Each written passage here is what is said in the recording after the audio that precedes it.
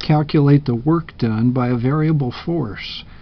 If the work is constant, then and the direction of motion is constant, then the work is just force times the displacement times the cosine of the angle between the force and the displacement. We're not allowed to do the calculation of work equals force times displacement if the work is variable. So we have to use the tools of calculus to do this. So we're going to investigate the situation where the variable force is described as 8x cubed. So as x changes, the force is going to change. We want to let a 3 kilogram object move from x equals 0 to x equals 3 meters. So to calculate the work done, we'll have to use the tools of calculus, the antiderivative, and take the antiderivative of f of x dx from a lower limit of x1 to an upper limit of x2. Well, this is pretty direct. We have the f of x given to us, 8x cubed. The lower limit is 0 meters. The upper limit is 3 meters. The 8 can be pulled out of the antiderivative as a constant. X cubed dx, the antiderivative process changes the power to a 4. We go up one integer in the power, and we divide by that new power. Then we must evaluate this expression for the upper and the lower limits. So, sorry about the focus kind of going in and out here. So, if we do that, pretty easy. We put in a 3, and I've factored out the 4. So 8 divided by 4 gives a 2 out in front.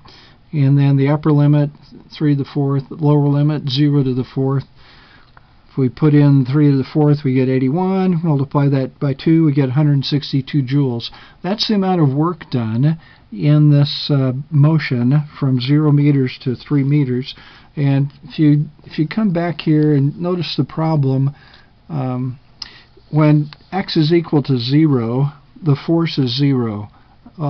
How would you calculate work over a 3 meter distance with 0 force? You get 0. That's the wrong answer. And if you put in 3 here, x cubed, that'd be 27, times 8, that's some big number we won't bother with, but putting that times 3, that'd be incorrect. That force of this large force times 3 meters, because that force value is not active for the 3 meter distance. So you have to use the tools of calculus to get a correct value of the work done for a variable force. Now, just kind of a side question, what's the final velocity of this object? This is the only place we need the mass.